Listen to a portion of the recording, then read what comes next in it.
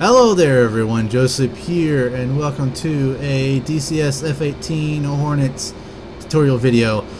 This one is on the countermeasure system. I know a lot of people have been asking, I've seen on the forums and elsewhere that a lot of people have been wondering how you actually use the countermeasure system.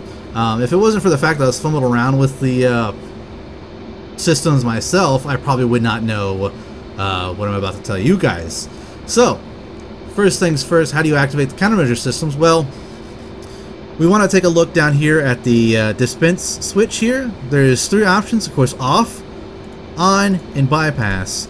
Now, on we'll get into in just a moment because that's got a lot of options to it, but bypass allows you, with master arm on, to use the disperse switch forward and aft to launch at least one chaff or one flare.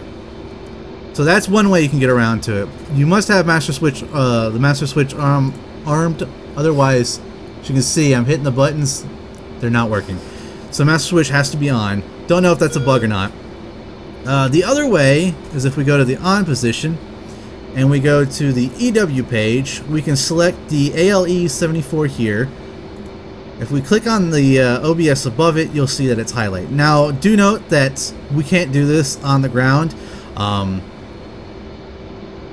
When you're on the ground, I don't know if it's a bug or not, or if it's some kind of system tied into if there's weight on the gears that you're not allowed to access this page. So you'll have to do this in the air. You'll see a X through it, and you can't do anything with it. You can't click on it or whatnot. But if you click on the OBS near it, you'll see you have your chaff and flare counters here. You have a new button popped up that's known as armed. And then we have these two buttons down here, step and mode. Mode allows you to switch from standby into manual mode 1, which are programs, manual programs, semi-active or semi-auto, and auto modes for your usage. Click it again, it'll go back to standby. Now if we go into the manual modes here, you can click the step buttons and that'll switch from some manual mode 1 to manual mode 2, 3, 4, and 5. There's 5 manual modes to it. Now you can see what the programs for each manual mode if you click on the arms button. This will take you to the command program page. And as you can see here, we're on command program 1. And on command program 1, you'll see it has chaff, 1 flare, 0 others, 0 other 1 and 2, repeats, and intervals.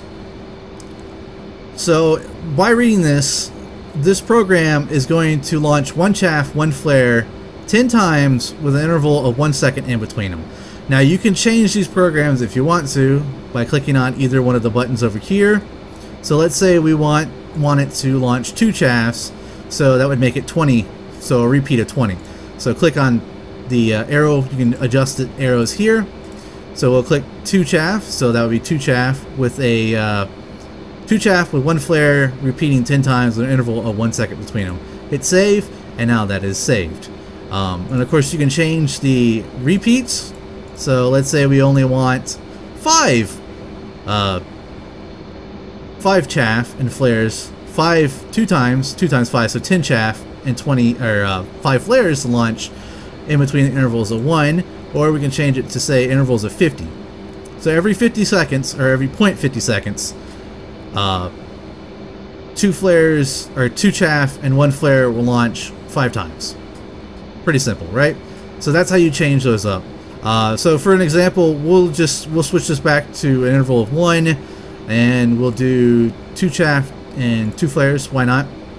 We'll hit save, and then we can return up here. Click return, go back there, and if we hit the disperse switch aft, it will execute the program. Which I forgot to mention that disperse aft will launch the program if you're on manual mode. Disperse forward, the forward switch, will launch 2 chaff, 2 flares. It will always launch 2 chaff, 2 flares. So if we hit disperse aft, you'll see there it is, dumping all of our flares and all of our chaff out the back. And again, if you hit the forward switch, it will always launch 2. It'll do 1